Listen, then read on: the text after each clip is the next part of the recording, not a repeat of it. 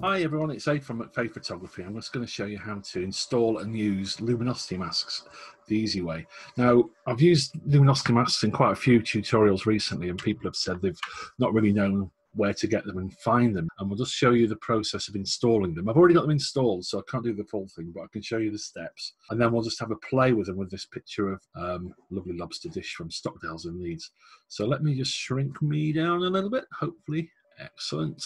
Luminosity masks. In the old days, we used to do them by using channels and intersections and weird things like that. But now we can use what's called extensions. So if you've got the latest Photoshop or just CC generally, find extensions and exchange. Those are the ones I've already got installed. And find extensions and exchange. This will open up a browser.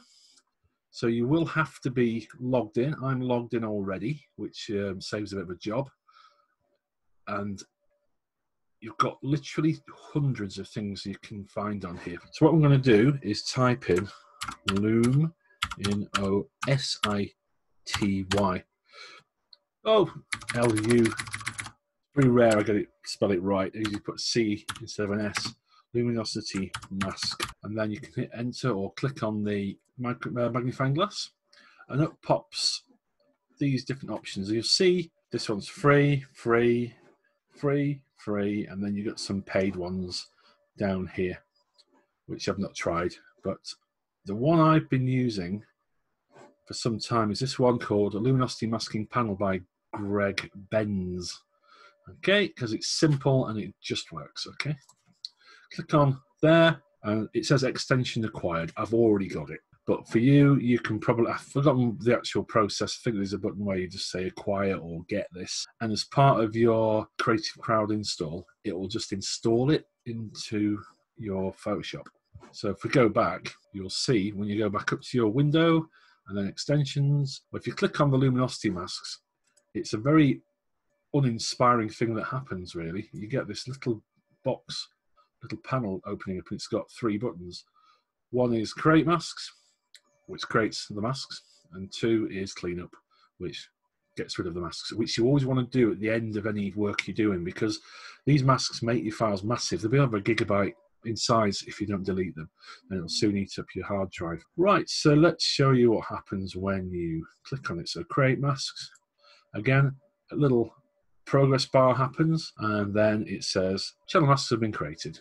Bing, that's done. So you click OK on that. If you open your channels panel up, if you can't find your channels panel, you go to window and navigate down to channels there and click on that and it'll open up.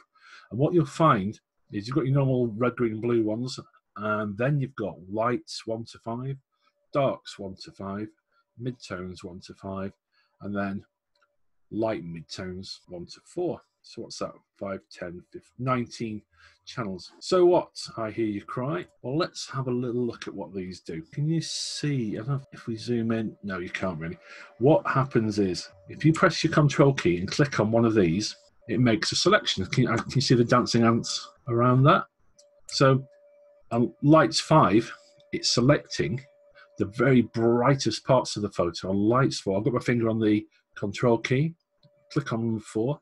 See, it's just around the edge of this plate now, and just on the tops of those bits of food. So that's where the lights really caught it. And then if we go to lights 3, it'll select a bit more. So it's a lot more of the bright areas. Number 2, it's selected quite a lot of the plate now. And number 1, yeah, just even got the bright bits of the table, all this area down here. So we're just being enabled to select bits of the photo based on how bright they are. So if we go for the darks, you can see, if you click on the darks down here, it's this blacky sort of look on the knife and the shadow below it. 2, a little bit more. 1, lots of it. Okay, now let's see one in action. What we want to do is use curves, our curves panel, to let me get rid of these existing. We want to use the curves adjustment layer to darken the dark areas, so it gives it a little bit more punch and gravity. So what we'll do, I'll press Control D to deselect it. So I want to maybe just try this one, maybe. So all the areas that are highlighted there, I want to darken. So we've got them selected. we can now darken them by going to a curves adjustment layer. You get to the curves adjustment layer by clicking on this thing here and going curves. This creates a brand new layer, and if you can see, the mask is mainly black with a few little white bits on it, and that's what was selected. So the whole point of the luminosity mask is we now create a curves layer where only that bit is selected. Now if we get hold of the curve, you can see if we go up, we'll make everything brighter. If we go down, look at that. It's just giving it a little bit more punch. Now just to see the effects of that more effectively, we just toggle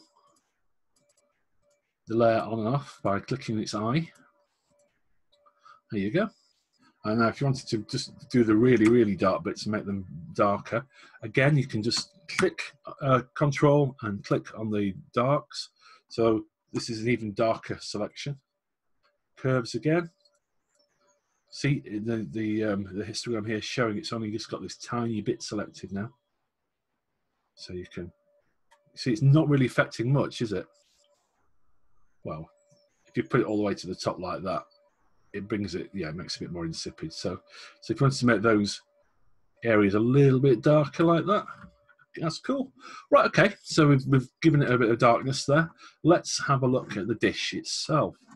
So looking down these masks here, if you want to show what they are, just Control key, click. I'm going to do this, the brightest one, and then go for curves layer. And now you can see it's selected quite a lot there. I'm just going to drag it up a little bit, and that'll brighten up the bright bits. But notice how it's not really affecting how dark these dark areas are. It's just leaving those alone and lightening the bright bits. So it's lightening the plate up a bit, that sort of thing. And then the midtones. So obviously this is going to select a hell of a lot of it actually. So we can do curves there. Or you want to darken it down a little bit. So it's leaving the very brightest bits and the very darkest bits alone, and just affecting those middle bits.